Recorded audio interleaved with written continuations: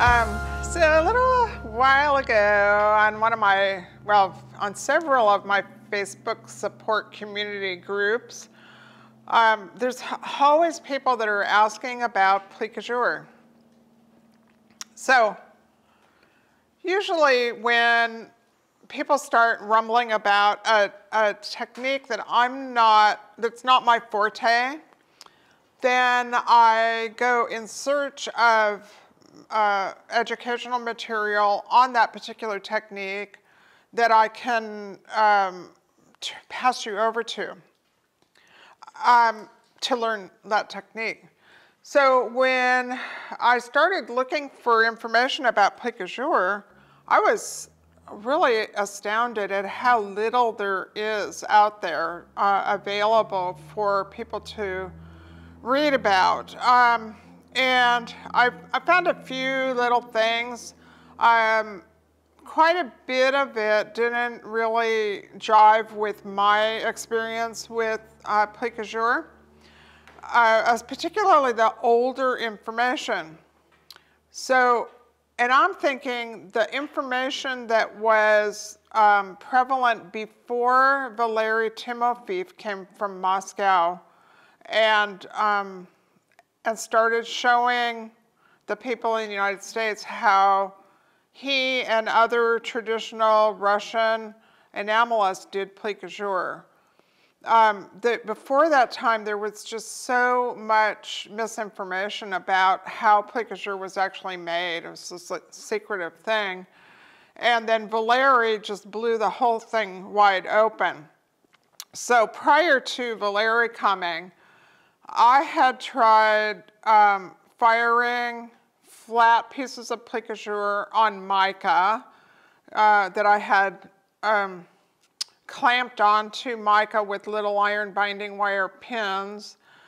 And I had tried using copper foil, and I had tried using heavier copper, using copper foil and peeling it off after it was fired. And then I'd had used heavier copper and made forms with it, and then built lattice work out of fine silver and gold that I placed on top of that copper, and then used acid to remove that copper.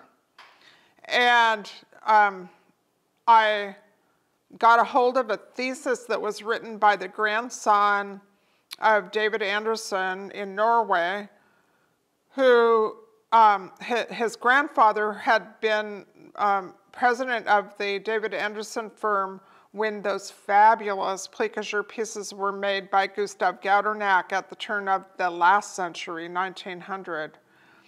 And in his thesis, he said, number one, that those big bowls were built in pieces, flat and enameled, and then they were soldered together.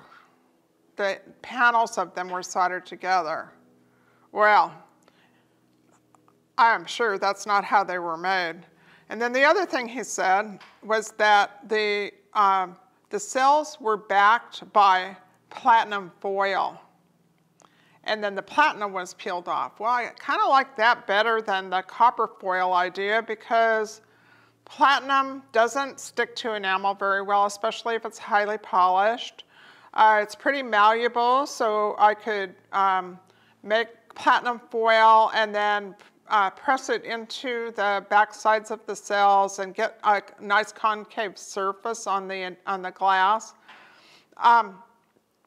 But it still was not and I could also do formed pieces with the platinum foil. So in other words, a piece with a dome or something I could do with the platinum foil. But none of it was very satisfactory. And then there was always glass that was on the front, glass that was on the back, that got fired onto the metal surfaces because the glass would sneak in between the mica and the metal, or in between the copper foil and the metal, or the platinum and the metal. And so at one point, after grinding off the excess glass that was on there, instead of laying it back down on the mica or some other thing, I put it in a trivet and fired it in a kiln unsupported. And it worked. So now I haven't done a lot of Plique A Jour, so I didn't really take it much farther than that. I just used the mica or the foil, made my pieces, and then did the final firing unsupported. And that worked, and you know, there was no such thing as the internet, so we weren't really sharing information about stuff like that. Everybody was kind of on their own, doing their own thing. And then Valeri shows up, I think about 2003, something like that, and starts teaching in the United States. Well, lo and behold, he fired unsupported, the whole thing. He fired the whole thing unsupported, never laid it down on backing. And it's the capillary attraction on the pieces that make this all work. And it's so much more, it's so much easier than trying to back it with something and then get that something off of there and then clean it all up. It really is a pretty great way to do it. Well, I would have been really happy if I had found more information on the internet and in books that I could send you guys out to. So the few things that I did find, so Mayor Malgro in Belgium just did a short video on Plique A Jour that's very good. And Lara Ginzburg is currently working on a Plique A Jour workshop that'll be filmed and available. And she has done a lot of Plique A Jour. And Amy Roper Lyons, I had scheduled to come and teach here, but because of COVID, we had to cancel that. But there's not a lot of information about how Amy does what she does that's been documented that I could find. And then there is a article in Karen Cohen's book that's written by Diane Almeyda that I think is probably the most comprehensive. And Diane's approach is kind of similar to mine as far as the way that we do things. So at any rate, that's all I found. That's all I found out there was those few little tidbits of stuff.